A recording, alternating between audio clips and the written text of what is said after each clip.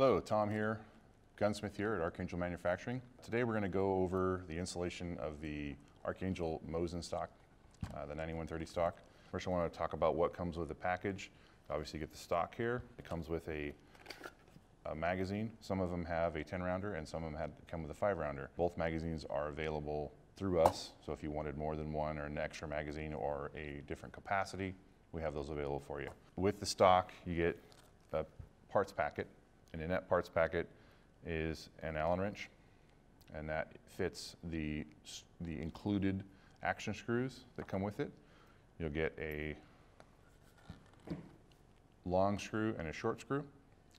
The long screw goes in the rear and the short screw goes in the front.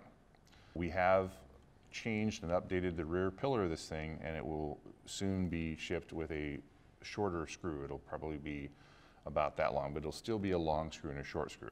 We've changed the rear pillar to accept a shorter screw. The reason behind that is we have found that the Mosins have a fairly wide variation in the rear thickness of the receiver, and we found a couple Mosins that are actually thinner in the rear, allowing the screw to screw further down into the stock and actually break the bottom of the trigger guard. So unless you have one of the thinner Mosins, it works as we designed it. And future rifles, it'll be a non-issue. But again, if you have any problems with it, it cracks or whatever, it's 100% warranty. There won't be any problem with us replacing it at all. It comes with a plug here. This plug goes in the side of the rifle right here and slips down inside there. That plug needs to be in the stock when you're using a factory trigger. When you're going to install a Timney trigger, you take that plug out, and that space in there is for the Timney safety to clearance back and forth. Also included in the parts packet is a Uncle Mike style sling stud. This sling stud is for the attachment of a Harris bipod. The attachment point is this hole right here in the stock. That hole doesn't go through, it's a blind hole right now. Not everybody wants to install that in there, so we leave that hole blind so your stock is clean from the bottom. If you choose to install a Harris or any other bipod, or you need the extra sling stud, you get an 11/64 drill bit, and you drill from the inside of the barrel channel down through the bottom, and then install your sling stud from the outside. Then you have a place to put either your sling or your bipod. Also included in the kit is a barrel tensioner. The barrel tensioner is an adjustable block that allows you to regulate the amount of pressure on the bottom side of the barrel. The tensioner goes into the pocket just in front of this black plastic plug here, and I'll explain about that plug in just a minute, but you press it into the bottom, all the way down to the bottom of the pocket, and then from the bottom of the stock, or underneath the forend, once you've installed the rifle, you can take an Allen wrench and go in there and tighten or loosen that Allen wrench, and it'll increase or decrease the tension applied to the bottom of the barrel. By doing so, you can regulate your point of impact and your barrel harmonics, getting a tighter grouping and much more accuracy out of them. Some of them require that, some of them shoot better without that.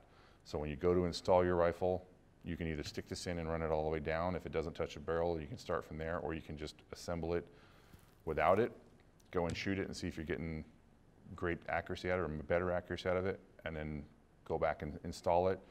Try different tensions on it. You're going through if you find different types of ammunition, or if you're hand loading, you can really fine tune your rifle to the ammunition and get the highest accuracy out of it with the barrel tension. The plug I was mentioning here has a screw in the center of it. Some Mosins have a dovetailed rear sight that's dovetailed in the top of the barrel. With those type of sights, you leave this plastic filler plug in place. With the Mosins with the banded rear sight, that screw comes out and this little plug comes out, and that clearances for the band. So depending on what rifle you have, if you have a banded rear sight, you take that out. If you have a dovetailed rear sight, you leave it in. A little bit on the finish rifles. The finish rifles are generally a heavy barrel. With the heavy barrel finish rifles, you can fit them in here. It is not a drop-in fit. You have to go in here and re-inlet this and open up the inlet in here to clearance the barrel, the heavy barrel finish rifles. So this is a Chinese Type 53 Mosin. It's basically a copy of the Russian M44 carbine. It is more or less identical to it, except it was made in a different country. We're going to go ahead and tear this thing down. It's never been apart before. This came directly from the importer to us, and I'm going to go ahead and pull it apart. I would highly recommend when you pull your Mosin apart for the first time that you have an ample amount of grease rags and cleaning supplies on hand, because there is almost always an abundance of cosmoline inside, grease and gunk in there that you're going to need to wipe up. So what you want to do first with any firearm is you want to pull the bolt back and make sure that there's no ammunition in the magazine. Note that I wanted to touch on was some of these Mosins, and this one is no different than others, the screws will basically loosen up from the wood swelling and contracting, and they'll start backing out. If this rear screw is loosened up enough, you cannot take the bolt, you can't cycle the bolt. It'll get jammed in there. Basically, you're going to need to have the bolt down, you pull the trigger, the striker will go down, and then you can actually tighten the screw so you can get the bolt out. Then once you've got it down below the surface of the receiver, you can open the bolt, pull it to the back, pull the trigger, take the bolt out. We're going to open the bayonet up. There are two bands holding the handguard on, here and here. Those two bands are held in place with these spring clips. Basically, you're going to want to lay it down. I like to put my arm on it to support it, push down on the band, and then down on the retaining clip, and then forward on the band. Having a screwdriver at hand makes it a lot easier to basically get the screwdriver between the band and the wood. If you're taking a rifle apart that's really nice and you want to preserve the wood, this one is not. By just looking at it, you can tell that it's pretty bad.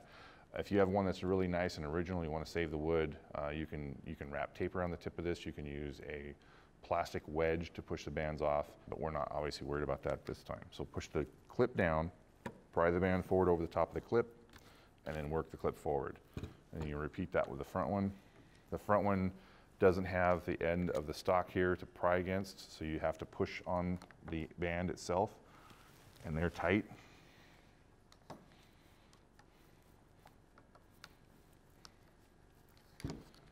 Just kind of work it forward all the way around, getting the offside slightly forward, and then depress that band. Sometimes you'll need another tool to depress that band down.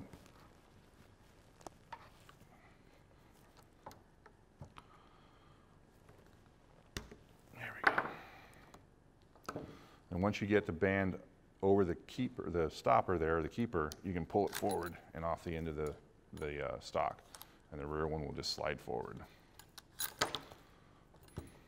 Now you have your handguard off. Set that off the side, and then we can take a look at the rust and cosmoline and gunk that's underneath, just under the handguard. Set the rifle back on its top. We'll take this tag off. Take the screws out of the trigger guard.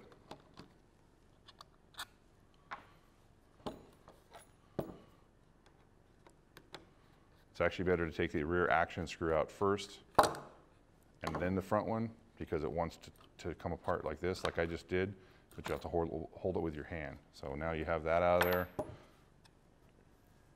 Both action screws and your trigger guard. And there's cosmoline all the sides of this, covered in grease. They did that in China to protect it from rust for long-term storage. So now we got the stock off. We'll set that down here. At this point, you're going to want to take a hairdryer, a heat gun, or some other heat source, a portable heater, and get this thing warmed up. The grease they use, it's known as cosmoline, it melts at a pretty reasonably low temperature. When you melt the stuff, when you get it hot, it'll start running out all the nooks and crannies and come off, and you take paper towels or grease rags or whatever and heat it and wipe it and heat it and wipe it. It's a long, tedious process, but it has to be done. Stop by your local hardware store and get some kerosene or some safety solvent or something like that and clean it up really good. Get all the cosmoline off of it.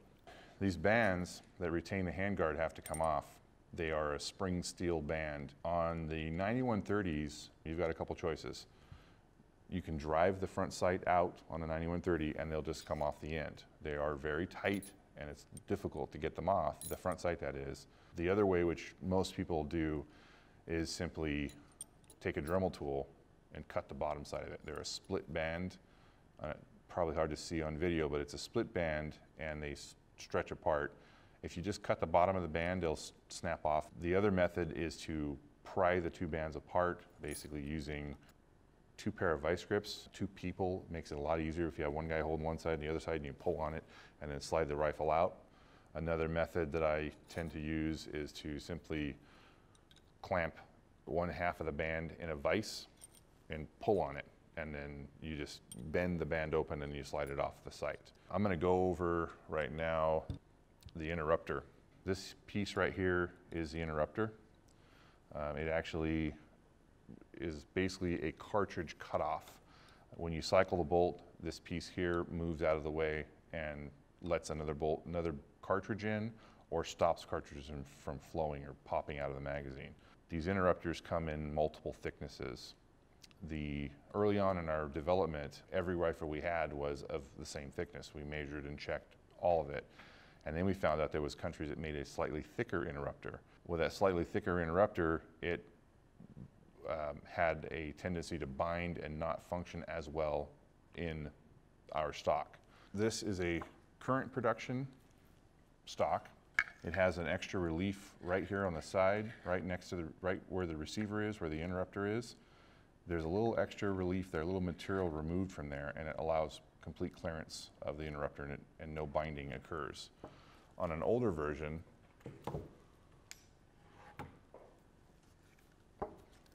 it's just a square surface there. So if you end up with an older stock and you find out you have a thicker rifle, you can go in here and just remove that corner off of the thing. A file can be used. I generally use a Dremel tool and just cut the corner right off the thing. You're only taking a little bit of material off of it. If you get an older stock and you relieve it, and you're not going to negatively affect a rifle that doesn't need it. It'll work just fine. So if you have an older stock and you relieve this corner, whether you need it or not, it's not going to hurt you. So I'm going to set this rifle aside because it needs to be cleaned before we install it in stock. And I'll grab this one here. It's already been cleaned up and it's nicer to handle. That brings to mention here the Timney trigger. This is a great addition to the Mosin stock, or the Mosin rifle. It makes it go from a long, creepy, rough trigger to a modern, crisp, nice braking trigger. With the banded rear sight, you're going to need to remove this little plug here. You need a Phillips screwdriver, and you simply remove the Phillips screw in the center, and the plug will come right out. Once you have the plug out, you can go ahead and continue your installation. Again, with your Timney in place, your Timney trigger, you don't need to put the plug in the back here, so leave that plug out. Go ahead and drop the rifle in place, lay it on its back, install your front screw,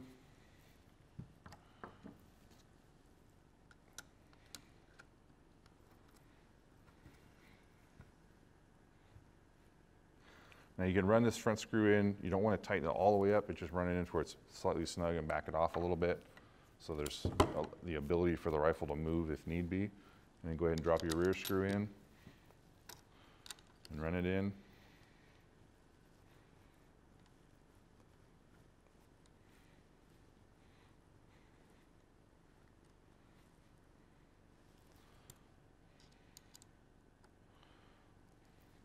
The rear pillar threads in the rear pillar are a tighter tolerance thread, basically making it somewhat like a lock screw so it doesn't back out on you. The factory guns have a tendency to loosen up on you, so we put a tighter tolerance thread on it. So you're going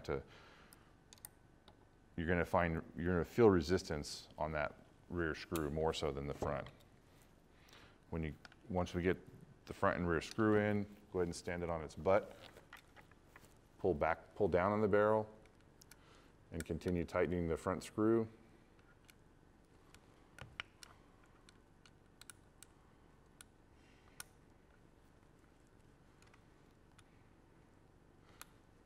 You can tighten this down to a good snug tight fit. If you have a torque wrench, You're going to go to 65 inch-pounds, tighten it down to 65 inch-pounds. Repeat in the rear, tighten it down to 65 inch-pounds. Now you have your Mosin stock installed, and you're ready to test fit your magazine. If it locks in place, you're good to go. If it does not lock in place, you can simply take a file and remove a very small amount of material from this surface right here. All current magazines have had this modification done, and we have accommodated for the difference in the different rifles. Some of the earlier magazines were designed for the earlier stocks. You can occasionally need to remove a little bit of material there to get it to fit. This one fits perfectly. And ready to go to the range and shoot it and try it out. We have had a couple issues with our magazines. Early on, we had a polymer that was shrinking too much in the center, and it would actually stick the follower down in the magazine and not feed the rounds properly. If you have that issue, give us a call and we will warranty it. It's a completely lifetime warranty, so it's not an issue. We'll get you one of the new magazines and you won't have that problem.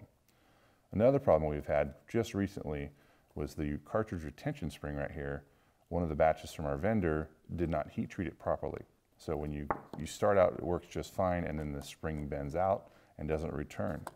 Again, fully warranted. If you have that problem, you're having cartridges pop out of the top of your magazine, give us a call. We'll get you a new magazine, not a problem.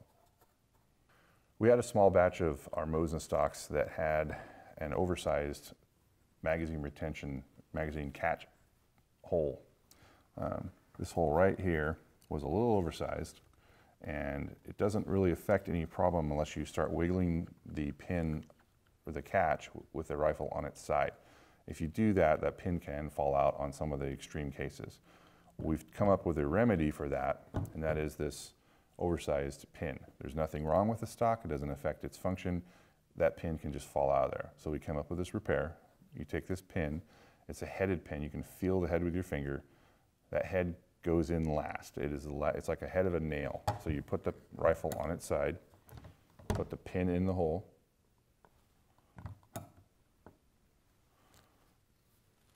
and then put your finger inside the mag well and hold the mag catch in place. You're going to kind of want to take some tension off of it and then drive the pin in place. Now I have the old pin driven in, and the old pin is coming out the other side, as you can see there. And we're going to want to drive it in flush. Grab my roll of tape to support it.